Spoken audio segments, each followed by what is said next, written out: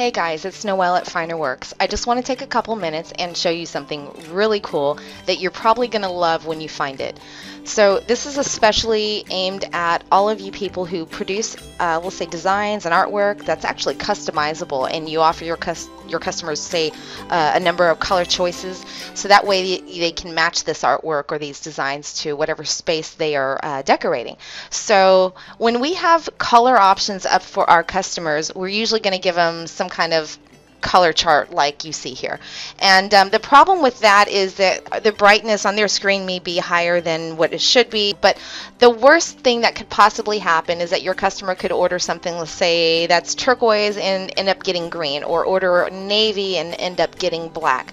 So let me show you something you can do to ensure that does not happen. I've got 6 different colors up here. Some of them are in the gamut and others are not. So I'm going to go ahead and turn on that gamut warning by going to view and then just clicking gamut warning. And so 4 of my 6 colors are not within the color gamut. I have really good news. There is a super quick fix for this, and all it requires is that you double click on the color swatch for each specific shape layer, or in this case whatever you're working with, and you've got a little tool right here. It's a warning for the out of gamut for printing message.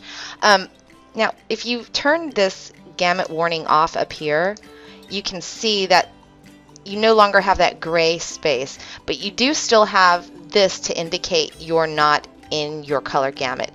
For the sake of this little illustration, I'm going to go ahead and turn this back on.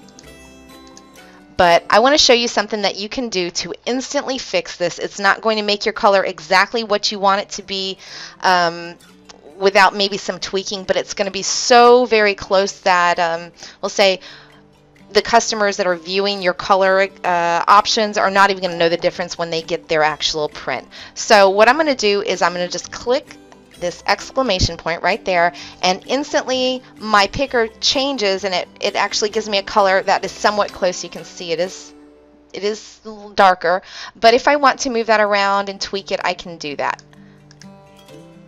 Just always come back to your gamut warning. Make sure that you're on spot as far as being within the print gamut.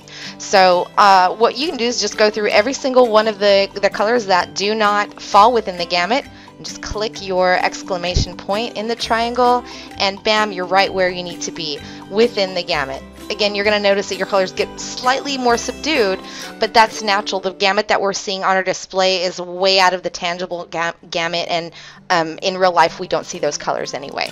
So I'm just going to click OK and move on to the next one. And our red, I'll just move that over manually. And then we've got one more to do, which is our orange burnt sienna color, and we'll just click that again. And that is actually very close. I'm happy with it. The good news is that, like I was saying, your customers probably wouldn't even know the difference. So don't go changing any of your color charts or options. Just make sure that you go through these steps when you're customizing the designs for your customers, because as I said, the last thing you want is to have a customer contact you and tell you they're not happy because it's not what they expected to get. Hope this has been helpful, and good luck with your next print project.